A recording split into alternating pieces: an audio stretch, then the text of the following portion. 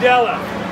And all of us who live on this planet, whether we live in the United States of America or South Africa or any other country, we're grateful to God for sending us a man who helped free not only his people, but all of us. He taught us what freedom is all about. He taught us hope. He taught us the ideas of faith and love.